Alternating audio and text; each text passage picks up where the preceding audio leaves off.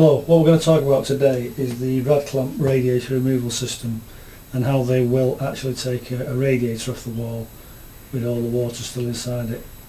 Now, we have had it suggested to us in the past that when we've done previous videos taking radiators off, that there's actually no water in the radiator.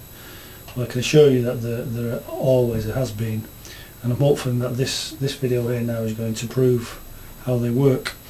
Now, it's very difficult to show a radiator that's actually got water in it because obviously it's not transparent, you can't see.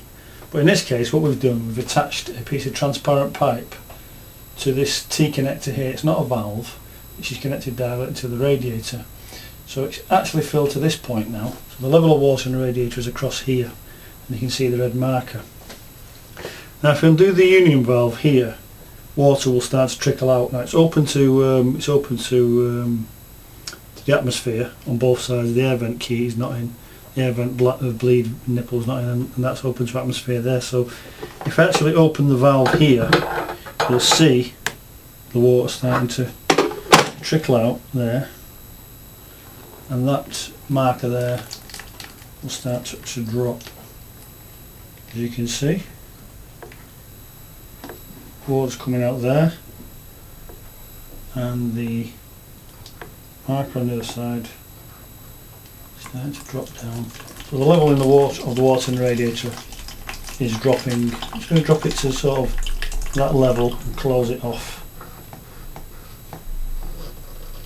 So there's the water, or some of the water out of the radiator there. Now what I'm going to do is attach the rad clamps and show you how they'll contain the water inside the radiator. So you attach the clamp to the bottom like that. Insert the guide rod. Now in this case, more water is going to come out of the radiator because it is open to atmosphere. So I'm going to place a cloth underneath to catch that bit of water, and I will show you now as quickly as I can how the rad clamps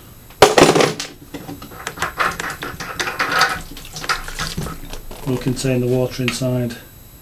If you can see,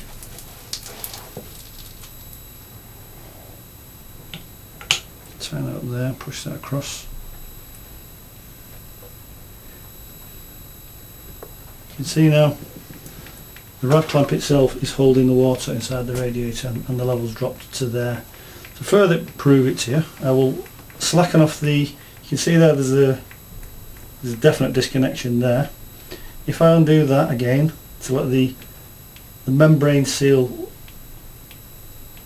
loose off the tailpiece, see more water coming out, and it's dropped to the bottom now, and reseal it up again. There's quite a lot of water coming out of the radiator there, it's coming onto the floor. But you can see there, that's now trapped the water in and held it up to that level. So the rad clamps, when used properly, will hold the whole of the water in the radiator, so you can take the radiator off with the water still inside, and when you've done the work on the wall, whatever you're intending to do, whether it's decorate, paint, whatever your intentions were, you can put the radiator back on the wall and quickly reconnect, reverse over disconnect, and then you can keep all your water, your existing water in the system, keep your valuable inhibitors in the radiator, which are quite expensive. And of course there's no refilling needed, just maybe have to undo the air vent valve at the top and let a tiny bit of water out, reconnect it, and the water's back in the system. So I'm hoping that demonstration has shown to you that the rad clamps do work, and they will take a radiator off quite easily with the water still inside. Thanks very much for watching.